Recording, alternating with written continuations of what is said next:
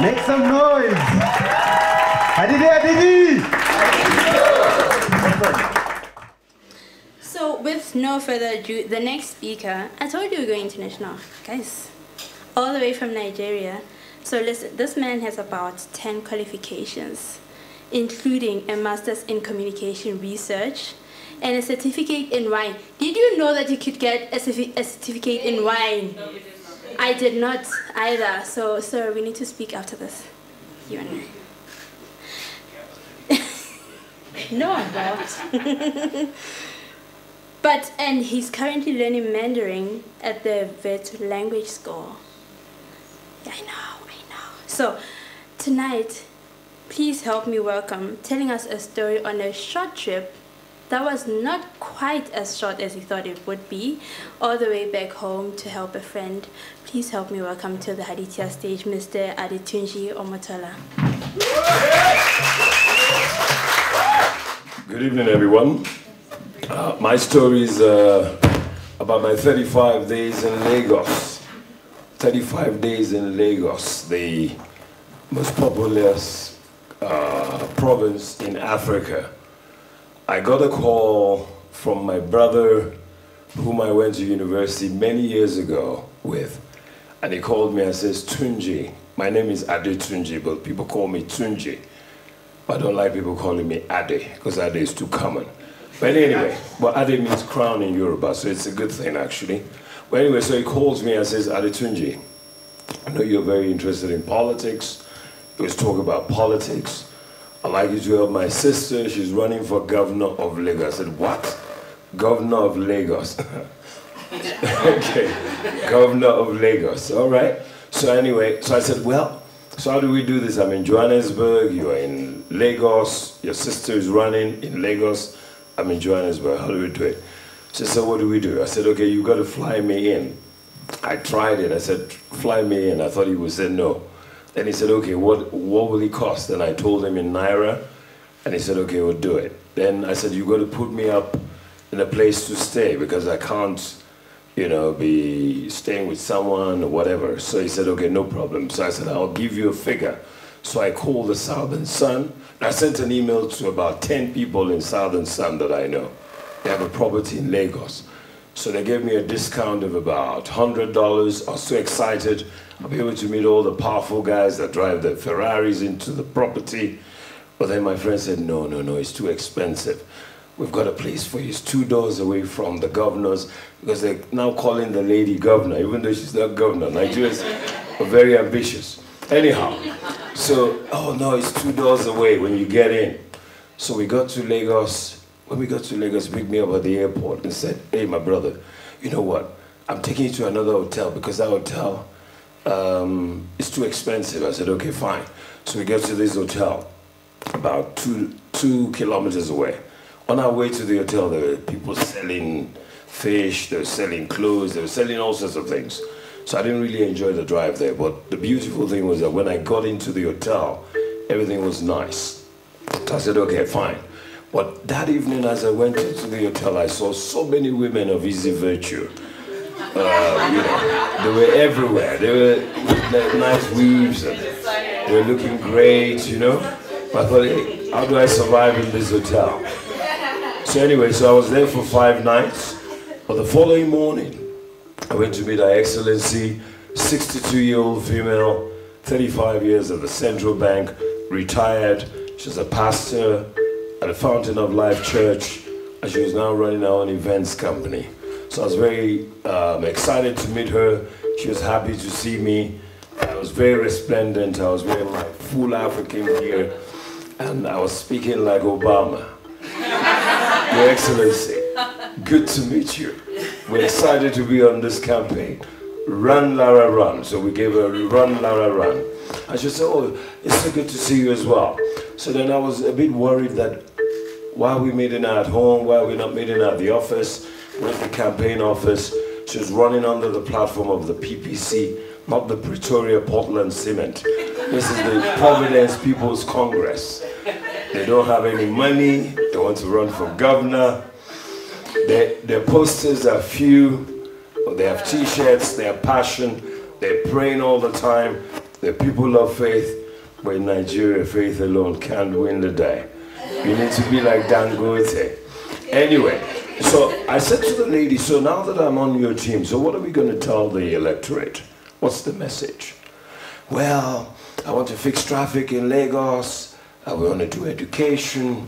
It didn't mean much to me because I knew that in Nigeria, in Lagos, there's a lot more problems. So I said, madam, have you thought about healthcare? He said, yeah. In fact, I normally go to these hospitals to try and release young women who have gone through some ailments, but they don't even have like 200 rand. They won't discharge them, so I'll pay for them. We do that as part of our church. We do this outreach. I said, okay, madam, let's go to the hospitals. So we went to the first hospital. It was very, very interesting. 4 generators. You guys are crying about load shedding. You make me laugh. South Africans laugh. They make me laugh. Load shedding. They give you notice that they're going to shed your load and your super. In Nigeria, nobody gives nobody any notice. You just hear pa. Then you know you are load shedding. And you start looking for candles or knock people down on your way to find them the candle. Then you look for the matches for another hour. Because there's no lighter. We don't have a lot of lighters in Nigeria. We have matches, and you have to use the matchstick on the box.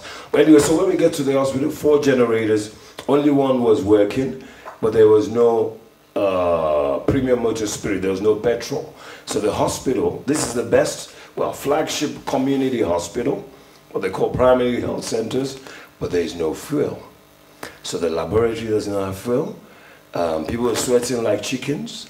Some people were doing brisk business, selling magwenya in a nice show glass. We call it a show glass, so you can see the magwenya glittering in the show glass.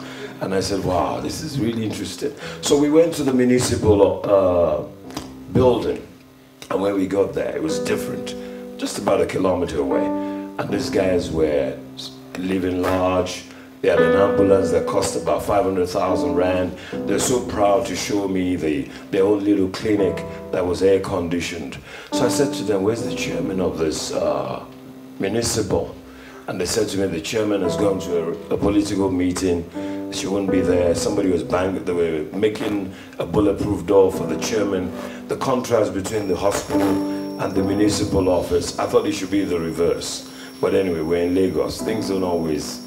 It's not always normal, people do things differently. So right there I got a sense that we need to make healthcare the most important issue because there are 30 million people in Lagos. The traffic, people are always stressed out.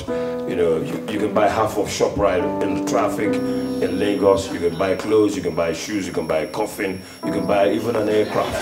Nigerians are very, very resourceful. So anyway, so I then went back home with Her Excellency. I said, Madam Excellency, I need to interview you. Let me treat you like a subject.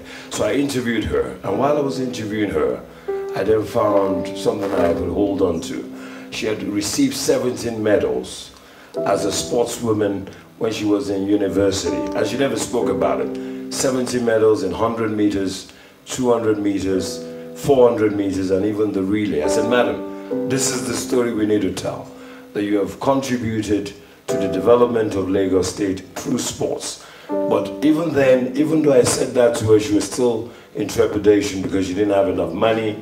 She wouldn't be able to get interviews because as women in Nigeria, even though 47% of the population are women, in the political space, those who were running for Lagos State governor, 42 people, 4 of them were women. And they were in smaller parties, almost like the Mampele situation, where you're almost like a spaza shop in the politics of time. So I guess the woman now said to me, Tunji, what do we do? I said, Madam, we have to make a lot of noise. We have to behave like a Julius Manon. We don't have cash, but we make noise. So we started to go around the state, but we didn't have money. Then we did a rally, because what happened was when I left Johannesburg on the 13th of January, it was the anniversary of Gilchrist Olympio. The murder of the first Togolese president in 1963 was January 13. And then I went through Nairobi. And when I landed in Lagos, it was January 15. And that was a coincidence with the murder of the first prime minister of Nigeria, Alhaji Abubakar Tafawa Balewa. So I was trying to keep in step with these political gladiators. So I said to the women, I think history is on our side. Let's use the spirit of Balewa and Olympia to move your campaign. But what we found at every point that we went to, there were obstacles. People said to us, why are you running for governor? Why are you not running for councillor or running for senate? But the women said, after 35 years, I've been married for 35 years, I've been in the bank for 35 years, I believe I have the skills to run for governor. But 2 weeks later, her money ran out.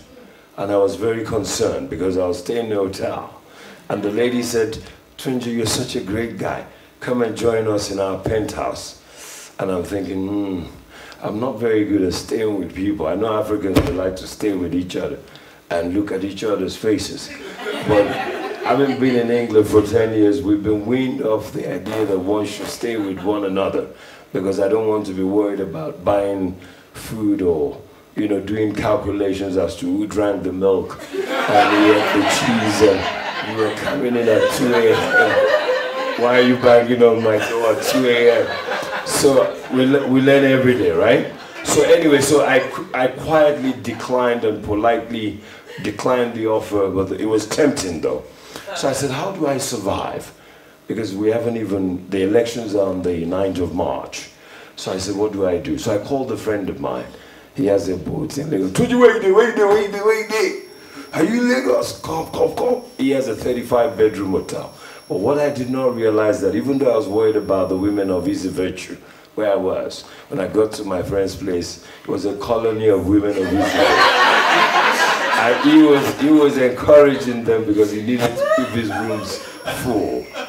But the beauty about the place was that we went fishing, we went boating, we drank lots of champagne, we listened to Davido every night, or Wizkid.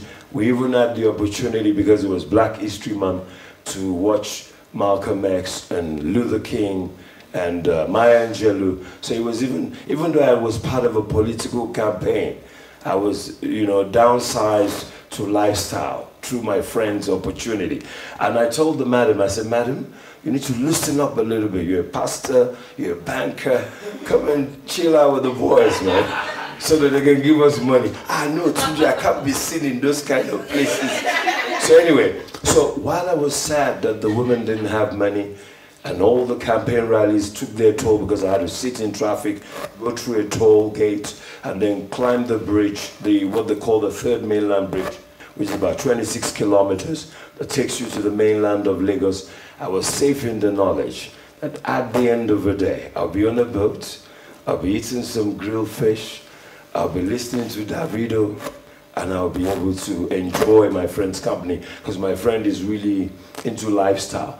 So what I took from this woman's story was that even though she only got 600 votes, in Nigeria, there's a saying, where people run for president, they know they're not going to win, but they want to be visible.